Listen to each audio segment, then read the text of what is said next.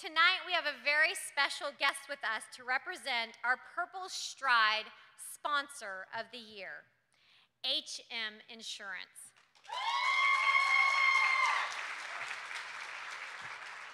In 2011, HM Insurance presented a check to the Pancreatic Cancer Action Network for $53,000 from the organization's annual sales meeting and charity auction.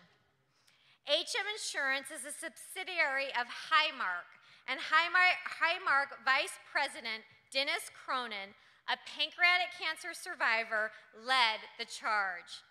Dennis also convinced coworkers to participate in Purple Stride Pittsburgh. The following year, Dennis volunteered as honorary chair and media spokesperson for Purple Stride, and HM Insurance became the event's presenting sponsor.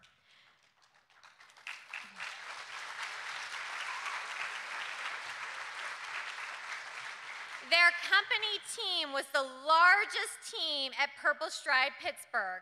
Thanks to their commitment to the cause, their parent company, Highmark, was compelled to make an additional donation. Over the last 2 years, all of the support from Dennis, HM Insurance, and Highmark have generated more than $120,000 for our mission.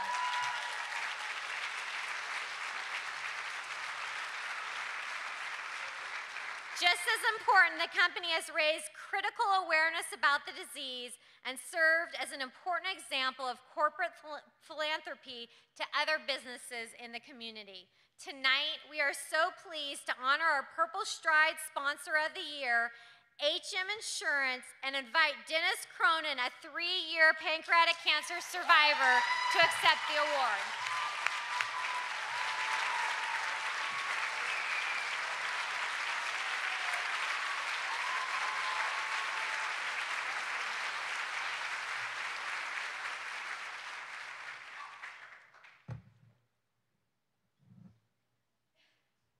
I guess this really is a little bit like the Oscars. It's not too often someone from Pittsburgh, Pennsylvania gets flown out to LA, gets to attend 2 days of just incredibly inspirational meetings, and then ultimately comes to a nice dinner and gets an award. So I'm just going to soak it all in for a second.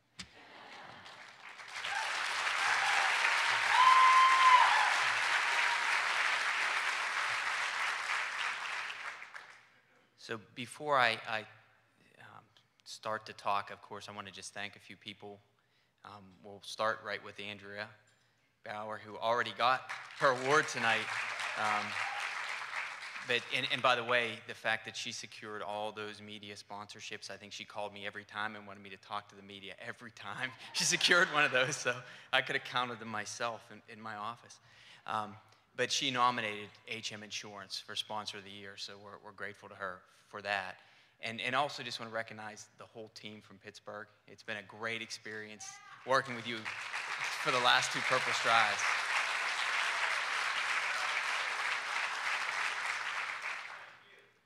And secondly, just quickly want to thank the individuals from the Pancreatic Cancer Action Network, Jolie, Jenny, Riddell, who's been our host here every second since we got here. We just really, really appreciate the fact that not only did you select HM Insurance for this award, but you invited Kathy, my wife, who's here, and I out here for these 2 days, and we really appreciate it. It's been a great experience. So thank you for that. The next thing I was going to do was talk a little bit about what HM Insurance has done on behalf of the Pancreatic Cancer Action Network, but Julie already did it. And she did it probably a lot better than I would do it. So I'm done. We're cutting that off. And we're moving to the next thing. That means everyone can dance quicker.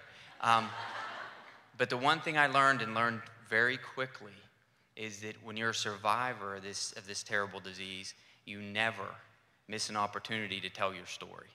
So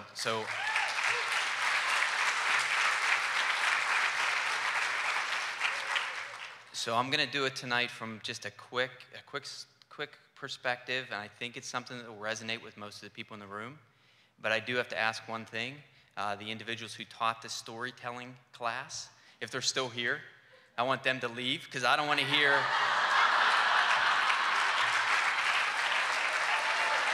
They're gone? Okay. My wife knows I don't deal with criticism well, so if I screw up that OBS thing or whatever, I don't want to know.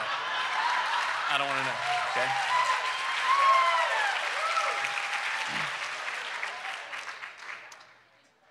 So the way that I'll talk about my perspective on surviving pancreatic cancer is really, I'm just going to start and say, so immediately before we get on the plane to come out here, we were at my daughter's middle school swimming meet. So my daughter's a 13-year-old. So anyone who has a 13-year-old daughter, who has ever had a 13-year-old daughter, or even has seen a 13-year-old girl on TV,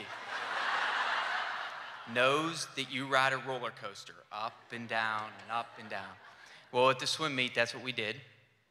Her first event was a relay. She didn't do well, and we saw that. And so I worked my way down to where she was sitting, very unhappy on the bench, and I talked to her and pumped her up and said, yeah, don't worry about it, move on. Amazingly, she swam her next event.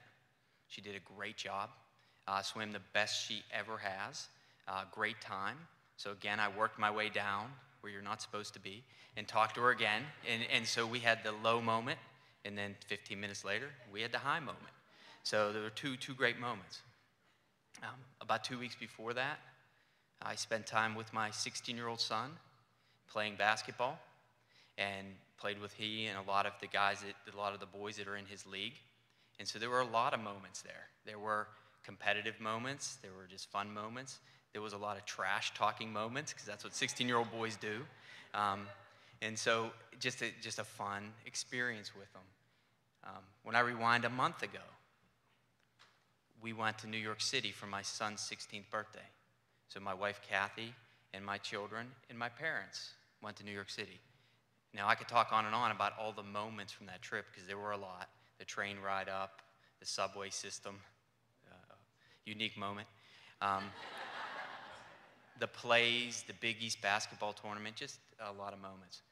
And so everybody here is probably thinking, so that sounds pretty ordinary, right? You know, it just sounds like ordinary things. And I just want to tell everybody, everyone in the room, that once you battle pancreatic cancer, you come out of it and you realize, if you're lucky enough to survive, there are no ordinary moments with your loved ones. There are no more.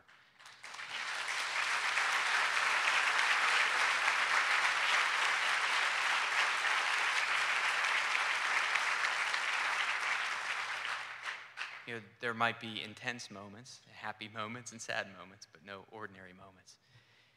Now, conversely, just this morning, I really had a powerful conversation with one of the volunteers here. And the discussion was around the volunteer losing her grandmother. And she talked about how she lost her grandmother 1 week after her wedding 5 years ago. But she talked about it like it was yesterday. And I think that's one of the things that was so powerful. And the reason for that is because she can remember how interconnected her wedding was with her grandmother passing. And her grandmother fought and fought to try to survive so she could go to her wedding. But ultimately that didn't happen. They did work it out so that her grandmother got to share in the wedding, a very small amount. But her grandmother was not able to share in that wonderful moment.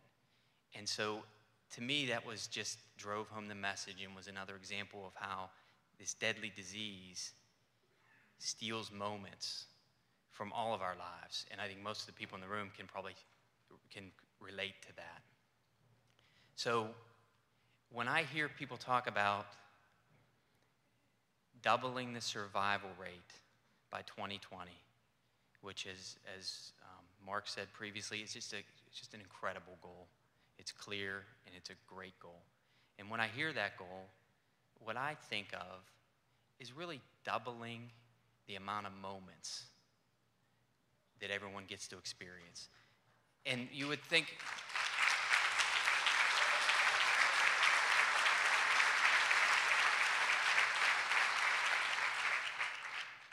that would mean thousands and thousands more moments for a father or a mother with their son or daughter.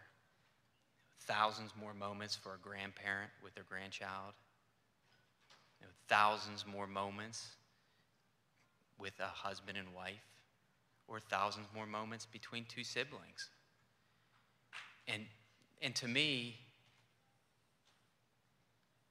that really, whether for everyone in this room, whether it's the Pancreatic Cancer Action Network staff, or whether it's the clinical folks, the researchers, or most importantly, for all the volunteers who spend all their precious time supporting this cause, to me, we should all be very, very proud, because what we're doing is increasing the amount of those moments spent between loved ones.